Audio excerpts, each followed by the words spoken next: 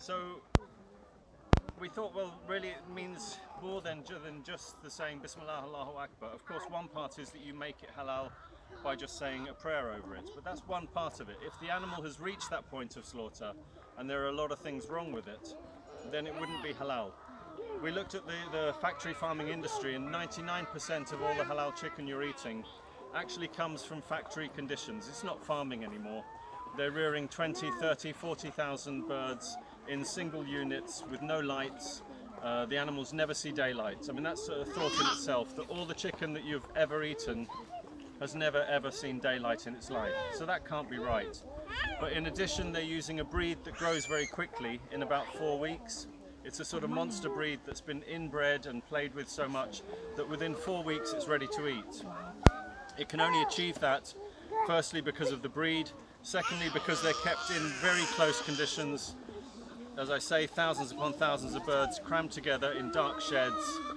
If you turned up the lights in those sheds, the birds would peck each other to death because they're at such close quarters. But another point is that they would all catch disease very quickly because they're so close to each other. So they're drip-fed antibiotics from day one right the way through to the day that they're slaughtered. Now, they've banned growth hormones, which previously they could use, but some of you will know antibiotics work as a growth promoter. So if you're on a regular course of antibiotics, you will put on weight very quickly. So in addition to stopping contagion in the houses, it actually makes the birds bloat and get very fat. Now, imagine looking at your own children, the slow development of your children, their bones, their muscles, their whole being develops slowly over the years. If you actually speed that up so fast, what you're doing is you're not having properly developed muscles, properly developed bones. So a lot of the birds that you're eating will be taken from the abattoirs, taken from the factory conditions, with broken limbs, with weak bone structure, a lot of chronic pain, and then they're slaughtered. So I think the simple point that we realized is that it can't be halal to eat something that's been haram throughout its whole life. So if we don't go back a step and actually think about the way the animals are living, we're missing a very important point. And if you look in the Quran, it mentions actually the word halal almost on every occasion with the word tayyib, which means natural, pure, organic, healthy. It has a lot of connotations. So if something's not being reared in a natural, healthy way, no amount of Bismillah Allahu Akbar at the end of its life is going to make it halal. You know, we have to realize that. And that led us to think, well, we can't leave that responsibility upon others. At the end of the day, we have been given a task of being responsible for what we do in this world. And the Quran again mentions this term khilafah. It says that we've been made khulafa fil ard. We've placed humans as those responsible on the earth for what they do. So each of us are responsible for our actions. And the world has become so complicated that those actions, it's not clear what they are. We walk into Primark, we buy a cheap t-shirt. We didn't physically force a Bangladeshi child to stitch that in terrible conditions, but we sort of know that's why it's £1.50. When we buy chicken for £1.50, or we go to the local kebab kid or whatever and we buy the cheap meat that some of our kids are eating 3 times a day, we know there's something wrong. It can't be that cheap. You know, we can't be selling a bird for £12 and they're selling one for £1.50 without something serious going on. It's easy for us to then ignore that and actually just buy the cheap thing, buy the Primark t-shirts, use the plastics, not think about the waste that we're producing. But ultimately, you're responsible for that. We can't blame Trump. It's fun to blame him, but we can't really do that. We can't blame other people. We can't blame our community. We can't blame our leaders. Ultimately, that term khilafah is an individual responsibility. And the Quran emphasizes that on the Day of Judgment when you're called to account for what you've done. It's no good saying so-and-so made me do it. The system made me do it. We're each individually responsible for what we do. So that was really the premise we started with. And we thought, well, for a number of other reasons, we can do something ourselves. So we gave up our day jobs, we started the farm, and 16 years later we're still here, which is good. It also made us realize, and what I'll try and emphasize to you, just 3 simple things to take away with you. It's not just about the meat that you're eating, it goes beyond that. So obviously one thing is thinking about your food and where your food comes from, the diet, what you're eating, etc. And in terms of food production, an important point, again, there's a hadith of the Prophet, peace be upon him, where he said, Ad-din mu'amala, your religion is your social interaction.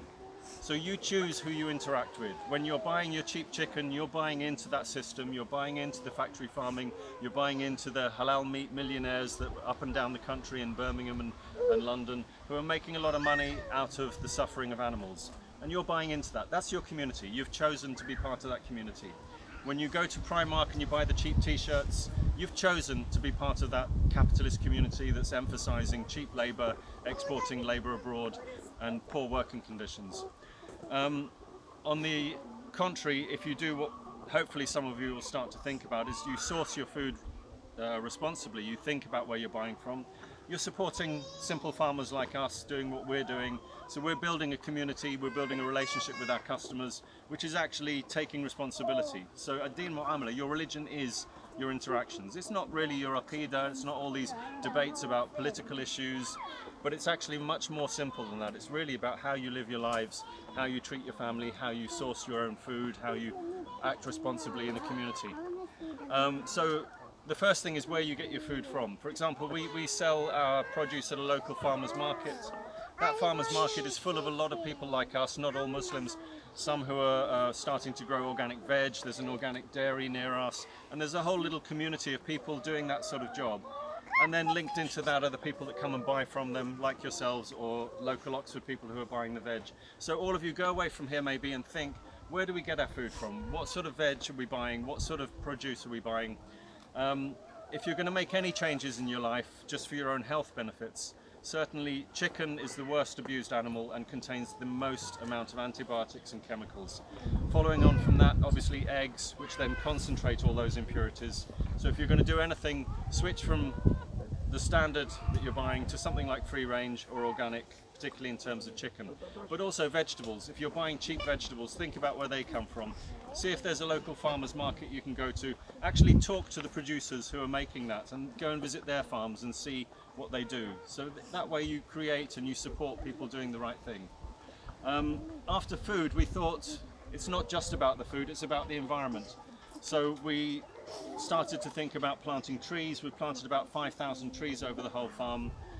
We've tried to live sustainably on the farm, recycling our waste and other products. So I hope you'll go away thinking just not only about your food, but also about the energy consumption. We'll talk a little bit about that when we talk about how the farmhouse is kept warm in the winter.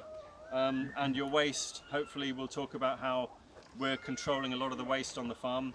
And I'm sure you'll all be very pleased to know that when you visit our compost toilets, everything you deposit with us will be naturally recycled and composted on the farm. So we'll talk about those things. So as I say, if you go away thinking about where your food comes from, what sort of energy you're using, and what sort of waste recycling you're doing, and maybe make a change in your lives in whichever way you can. Not everyone has to become a farmer, it's quite a difficult job, but I think you all need to at least maybe make a start in thinking about what we're doing on this earth and which direction we're going. Islam is a very green religion. It has so much in it which talks about this concept of responsibility, care for nature, and fundamentally all of creation comes from one source. We know that Allah created everything, but Allah says we can't understand Allah, we can't see Allah directly. In Surah Al-Ikhlas, there is no comparison that we can make to Allah. So we can't actually visualize Allah, but we're told to look for Allah in the signs of His creation, in the ayatullah. And those signs are all around us, and we're part of that. But we're the only one that is actually capable of making a choice of how we interact with that environment. So I think it's a really fundamental point about how we behave in this world. So this guy is going to fly back in. Off we go. And we're going to head off and see some more things around the farm.